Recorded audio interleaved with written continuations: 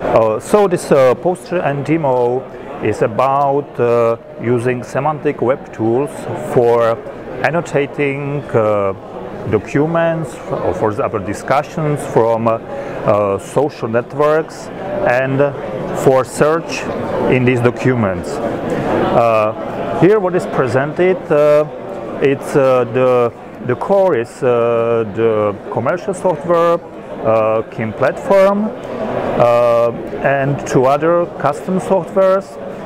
The commercial software stores and annotates documents and enables search in them. Our other two software tools, they enable two.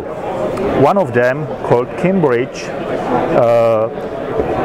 takes documents, for example, from Google Drive, from the LinkedIn social network, and stores the documents to KIM platform repository.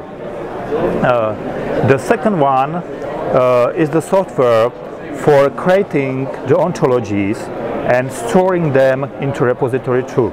So these are two additional softwares for one bigger solution.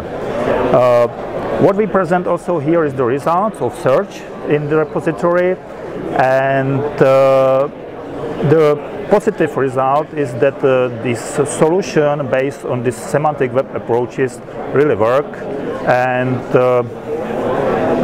now and here in the demo we present how these results look like, what is the performance of the system, and how it works in general.